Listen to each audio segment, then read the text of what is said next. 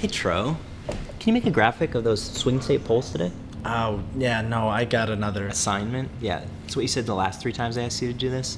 I mean, this one's big. God, another poll. Which one is it now? Monmouth? CNN ORC? Gallup?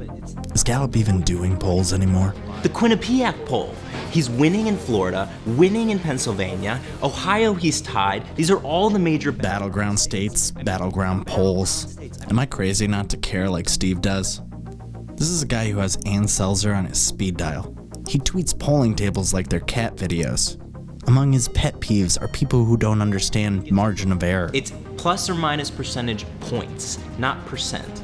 Anyway, she blew an 8-point lead in Florida in a month. She's doing okay with Hispanics and women. I've been looking at the crosstabs, demographics.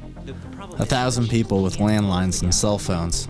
America's rage, reduced to strongly agree, somewhat disagree.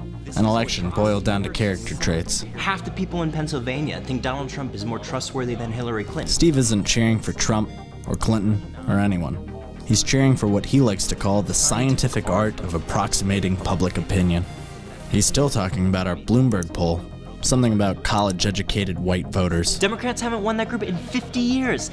I've thought about telling him this is a waste of time, that 300 million people's beliefs can't fit into a 2-dimensional graphic. But at least Steve's easier to work with than the others.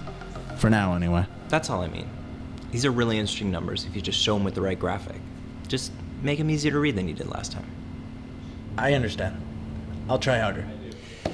Thanks, man. Don't forget about that margin of error. Truth is, I shouldn't hate polls. They're not that boring. In fact, when I think about the really boring stuff, Sasha Issenberg. Well, so, I mean, have you seen Hillary's new persuasion models? I mean, what they're trying to do is data analytics. They're randomly assigning voters to get different messages and seeing who actually moves, right? So somebody could say that they're